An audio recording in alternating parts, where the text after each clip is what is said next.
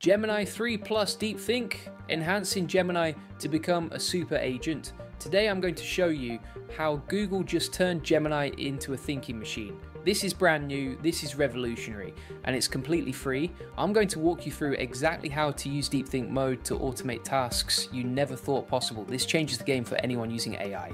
Hey, if we haven't met already, I'm the digital avatar of Julian Goldie, CEO of SEO agency Goldie Agency. Whilst he's helping clients get more leads and customers, I'm here to help you get the latest AI updates. Julian Goldie reads every comment, so make sure you comment below. So Google just released something huge. Gemini 3 now has Deep Think mode built in, and I need you to understand what this actually means, because most people are going to miss this completely. Deep Think is not just another feature, it's a different way for AI to process information. Instead of giving you an instant answer, Gemini now takes time to reason through problems. It thinks step by step, it considers multiple angles, it checks its own work, just like how you would approach a complex problem. And here's the kicker, it's available right now in the free version of Gemini. You don't need to pay for this. Google is giving this away to compete with other AI tools that charge for similar features. Let me show you exactly how this works. When you open Gemini, you'll see a new option called Deep Think. It looks like a small toggle or button near your input box. When you turn it on, Gemini switches from fast mode to thinking mode.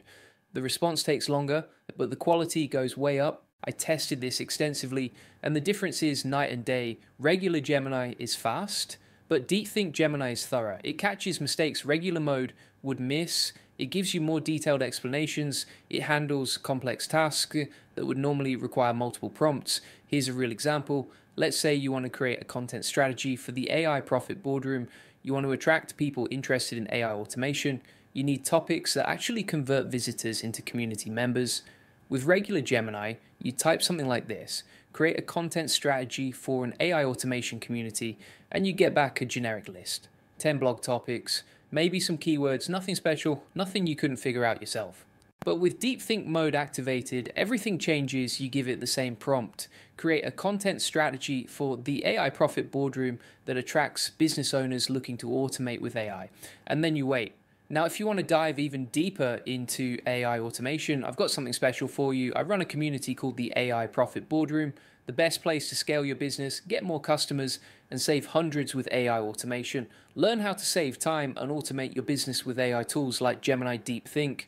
The link is in the comments and description. It's at school.com/AI Profit Lab. Gemini starts thinking. You can actually see it processing. It's not instant. It takes maybe 30 to 60 seconds.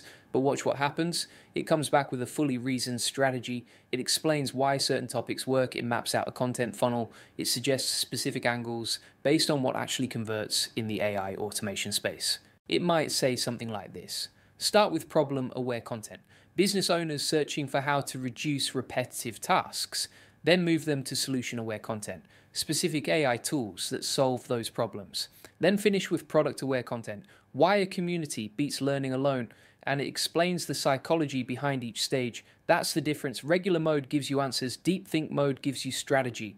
Now let me show you where this really shines. Complex automation workflows. This is where most AI tools fall apart. You ask them to map out a process, they give you surface level steps, but they miss the details that make it actually work. Here's what I did. I asked Deep Think Gemini to create an automation workflow for the AI Profit Boardroom, something that would save time on content creation, turn one piece of content into multiple formats, and do it in a way that maintains quality.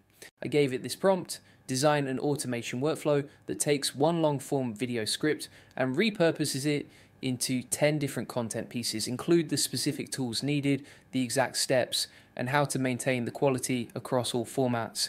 With regular Gemini, I'd get a basic outline. Maybe it says use a transcription tool, then an AI writing tool, then post to social media. That's not helpful, that's obvious.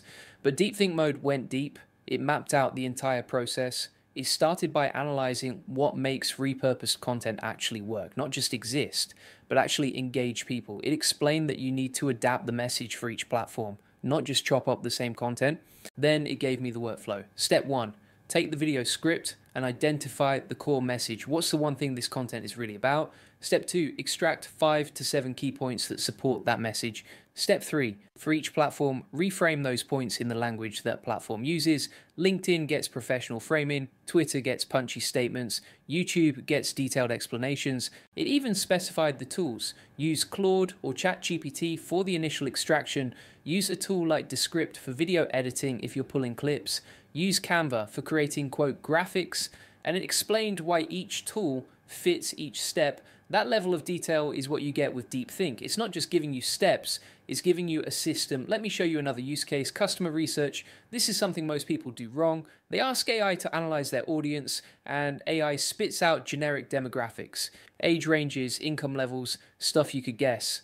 But watch what happens with Deep Think. I asked it to analyze the ideal customer for the AI Profit Boardroom, someone who would get the most value from an AI automation community and actually stick around. I gave it context. Our community focuses on practical AI automation. We help business owners implement AI without needing to code. We share real use cases. We provide templates and systems. Who is our ideal member and why would they join?